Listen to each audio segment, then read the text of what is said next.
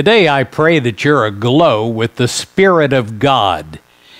In Romans 12, verse 11, it says, "Never flag in zeal, be aglow with the Spirit. Serve the Lord." Well, the way we can serve the Lord best is with great enthusiasm inside of ourselves. I pray that you are aglow with enthusiasm as you work toward new goals in your life, knowing that you don't work towards those new goals alone, you work towards those goals with God. I pray that you are aglow with the Spirit today. Can you imagine taking on any project or program without having enthusiasm for it? Well, sure you can. I've done it, and so have you. Perhaps we have a project dropped into our lap at work. We don't want anything to do with it, but it's our work. And so drudgingly we go ahead, and it's very, very hard. We watch the clock minute by minute by minute as it ticks away, and our days are long, they are miserable. It's because we didn't bring enthusiasm for what we're doing into it. When we're enthusiastic, we are aglow with Spirit.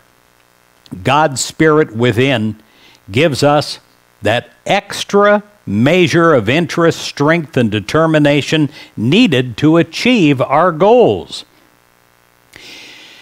Enthusiasm is a powerful motivation that carries us through our daily routines.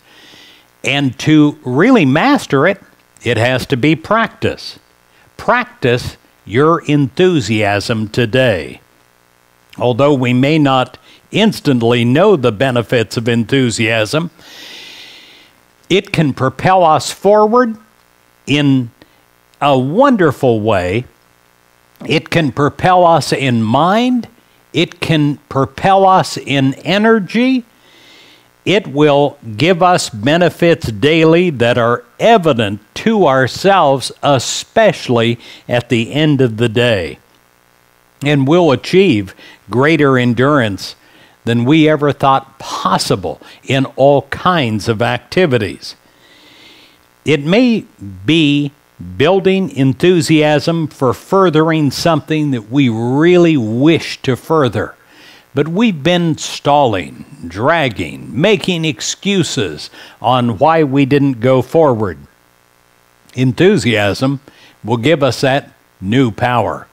We'll be aglow with the Spirit, and it might lead to a whole new and a rewarding career, because enthusiasm is something you can't hold inside of yourself. It's something others feel. It's infective to them, and it's something we all desire.